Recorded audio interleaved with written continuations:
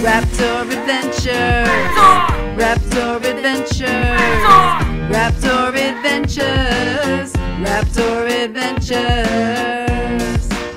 Subscribe, smash that like button, and we'll see you on our next Raptor Adventure.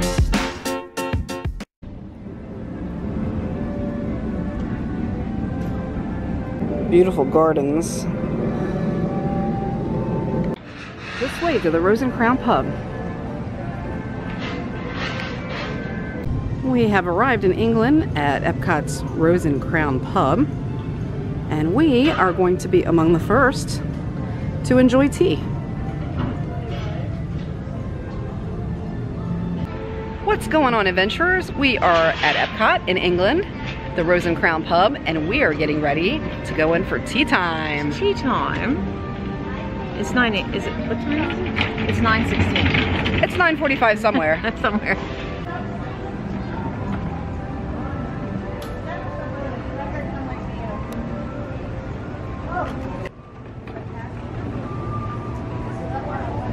Here is the check-in area. Do you mind if I film you? Oh, absolutely not. We're so excited. Yeah, I'm excited. Very first tea.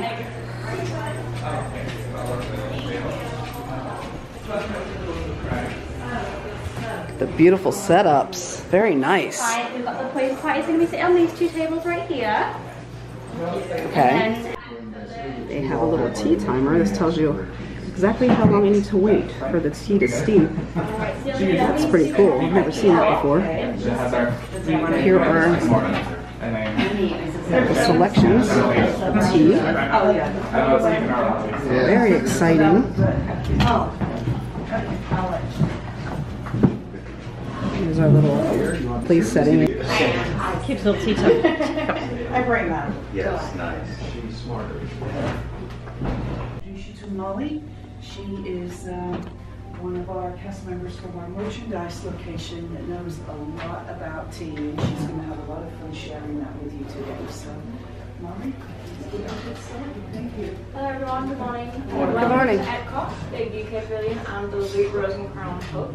Thank you for joining us today for our very first Twinings tea tasting session.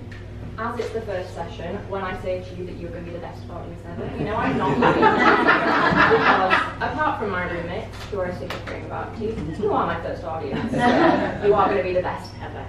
So today's tea tasting, we're going to be trying a few different teas. You can see them all sat out in front of you. I know you're probably all really excited and you want to touch everything. Please don't, we're all going to go through it together. I'm going to give you instructions on when to pour your tea, how long to steep it for, etc. Now, can we all find the most responsible person on the table? They're going to be in charge of the fancy little timers that we've got right there. That's going to give us an idea of how long to steep our tea for.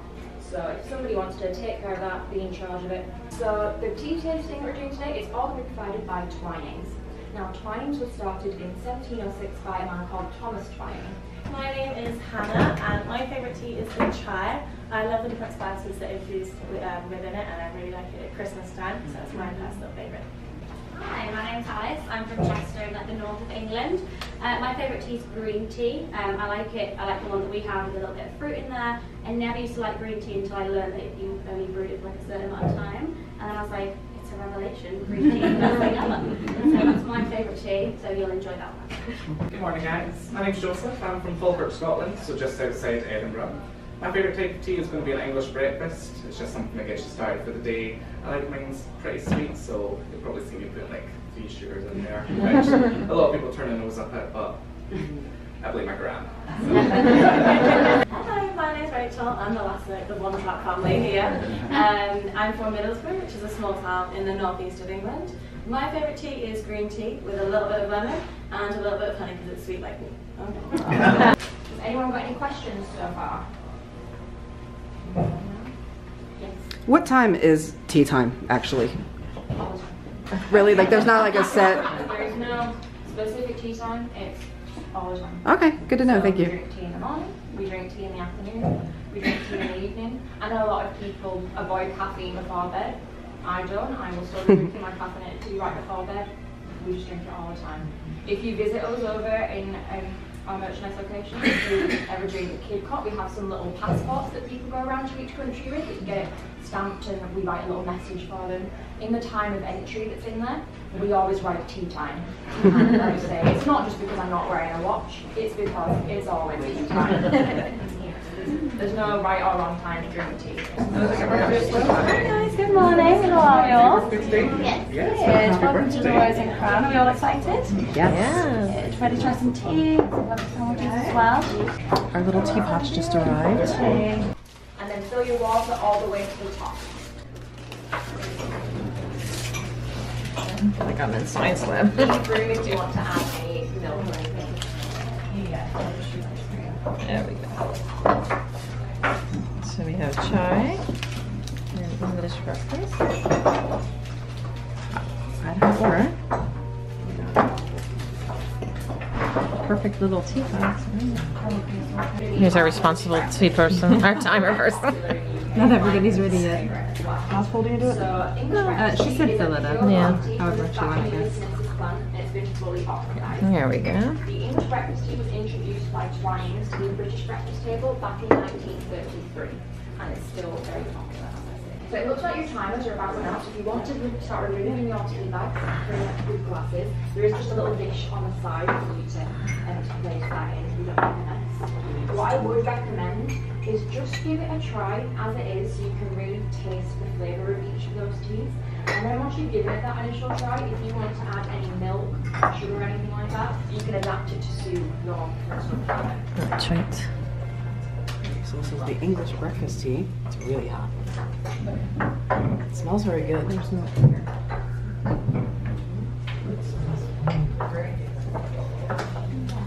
It's actually pretty good without anything in it. It's strong.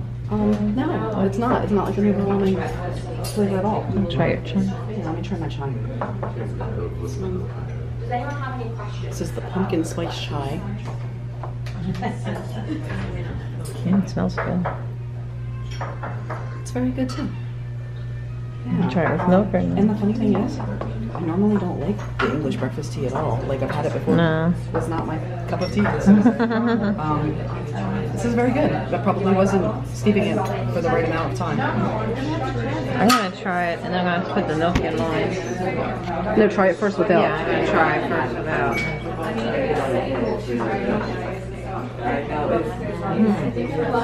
Very good. Let's try like they recommend. Don't ruin it. Just a tad. Just a splash of milk. Feel good. It doesn't really take away from it. Try your chai.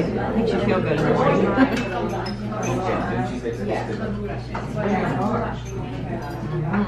Nope, I can tell you're the pumpkin spice girl. Honestly, I have to make them my pumpkin pie. If you don't know about pumpkin, this is very good.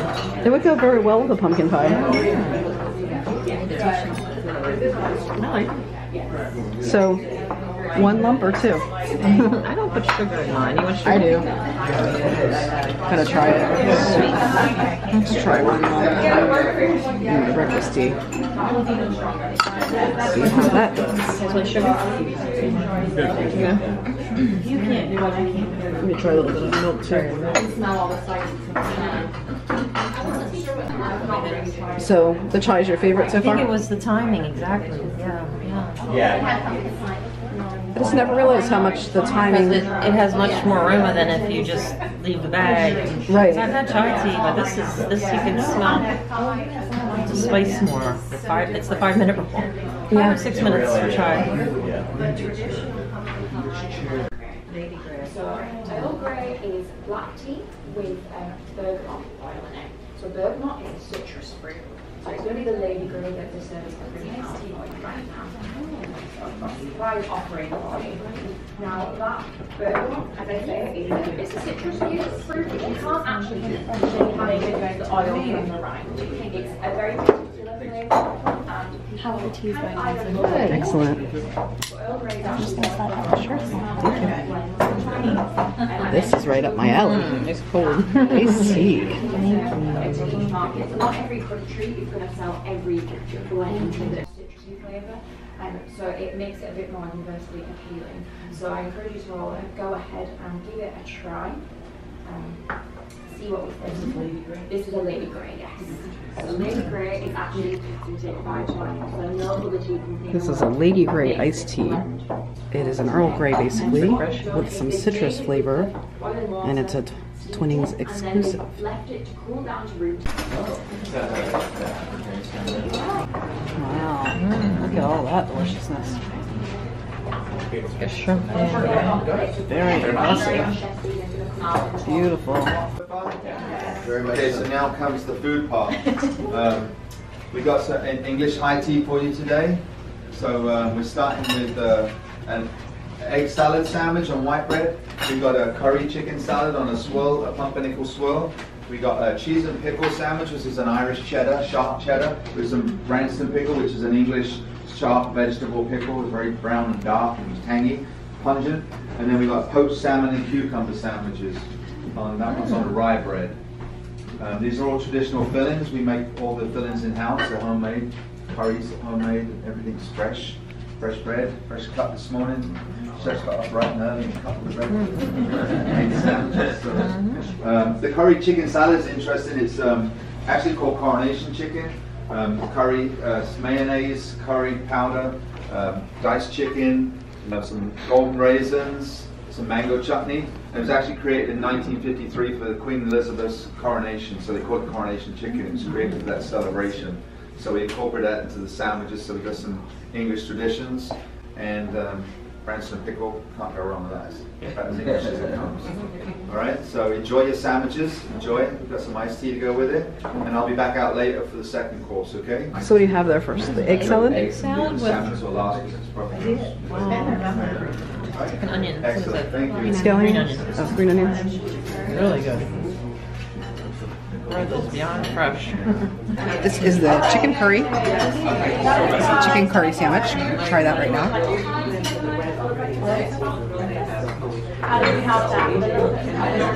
It's spicy. No, it's more mild. Like it Creamy. This is the smoked salmon. I've already enjoyed my egg salad, my chicken curry. This one I didn't care much for, but pickles. Everybody has their own unique taste. But I actually enjoy pickles normally. Just wasn't my thing. This.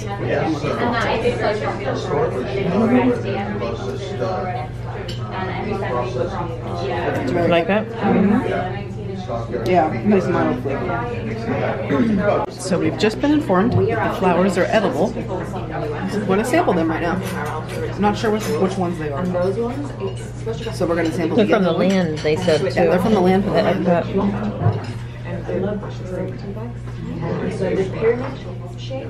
This one's a little sweet. It's nice. It almost smells like a rose, like a light scented rose. Looks like. This one doesn't have much of a scent, but once I taste it, I'll probably smell it. We were just thinking, is it called PG tips because the tea bags have tips? Because it's like a pyramid. This one smells a little, tastes a little bit like maybe like a light arugula, like a baby arugula. Oh, okay. It's got a little bit of that spice to it. Find out about how the shape of things can affect flavors. So far we've sampled our first two teas, and we've had our first food offering. And so far everything's been really good. Very much enjoying this experience. I imagine we're going to domesticate these as well. I love chamomile. So what do you have there? Green tea with pomegranate, strawberry, and raspberry flavor. While you're all doing that, I'll start off with green tea. So green tea is a crumbly sauce from Very pretty. This one we've got here for you today is going to be combining green tea with pomegranate, raspberry, and strawberry flavors. Tell me about your chamomile. Get ready to time in here. You don't add milk to a green tea, but This is the important 2 minutes. I think it's sweet enough with the flavors of the berries in there. That one doesn't matter. If you guys think so, then feel free to add some sugar in there. 2 minutes. Flipping over the timer. Green tea.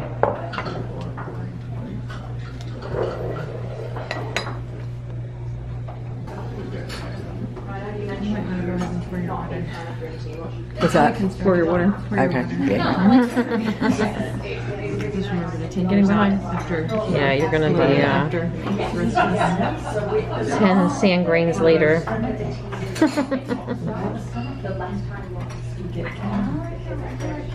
Sounds like the green tea, it's less is better. Less steeping time. See, and you can see on top there. I think I showed it. Perfect.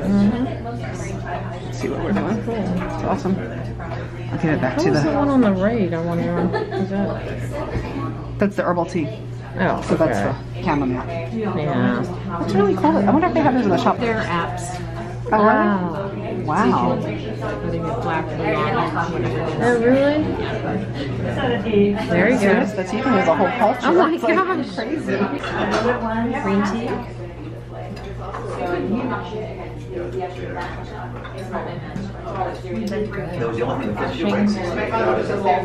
It has a nice Not bitter at aroma. all. Very nice aroma. 2 minutes. Caramel with honey and vanilla. My favorite part of the teacher. And there's been lots of Very good. This is our second course at tea time. So now we have the second course, which is going to be homemade scones. We have a plain scone and we have a fruit scone. The servings, the accompaniments are going to be a strawberry jam and a clotted cream, fresh clotted cream. Clotted cream, unfortunately, is so great, but so bad. What they do is they take the heaviest, highest fat cream content of cream and they boil it, and then what they do is they skim off all the top, which is really basically the fat, and then they reserve that and they throw it all away and all the other water and the other solids, and all you've got is pure creamy fat. So it's just indulge today and then don't eat anything for the rest of the week. It's worth it. Okay? And you have to put the jam down first and then the cream. No, you don't. You're supposed to put the cream first and then the jam. But people argue in England. They're like, no, you play the other way. So it's your tea. You do what you want. But I like cream down first and jam on top. But some disagree. Jam and then the cream. So you could do it There's always one. But you enjoy it how you want. Try both. You got two scones. Try one. It's definitely not skim milk, I'll put it that way. Okay, I'm doing the cream and the jam. I don't care what you... Well, he said it's your tea. You do what you want. It's a base, and then the jelly is icing. Oh yeah. Now, what kind of scone did he say that was? That's what I was reading. And also they done the dining thing and there was a spot there. It was only There we go. They are giving us a nice little sachet so many of them. of the teas that we've sampled here today to take home with us. Yep. It's really nice. We haven't done any purchase. So we had an excellent tea time today at the Rose and Crown, and we are currently headed in to Twining's Tea to check out what they have available for purchase.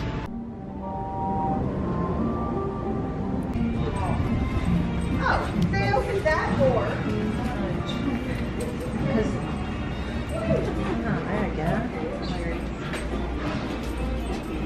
Look at all this deliciousness.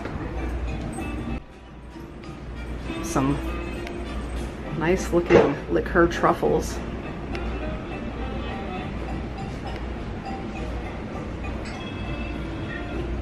Some hard candies. Lots of chocolate. Look who's over here. A lot of Alice in Wonderland. Cool. Very cute. Tea sets. Here's the rabbit. Okay, rabbit. Traditional. Oh, there's some teapots.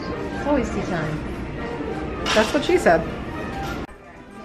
Here are all of the tea selections.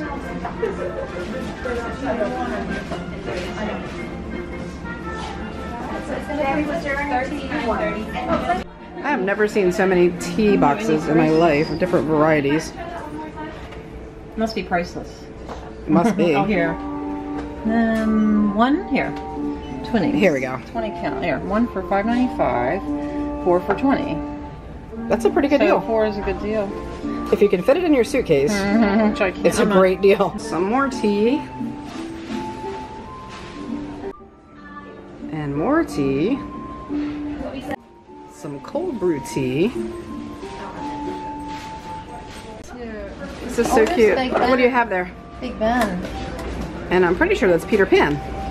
Yeah. Let's see. You can fly. Oh, that's adorable. That's awesome. What's in there? Yeah. Should say in the bottom, maybe.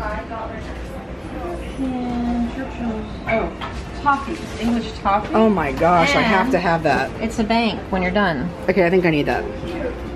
That is adorable. Can I fit it in my luggage? Ah. Pack it up, we rolling out. Like 10 is what we dream about. We cruise to the coast, hit the switch, top goes down, getting cash in every town. Give us green leaves and blue skies, soak up waves, catch a wave, 10 foot high.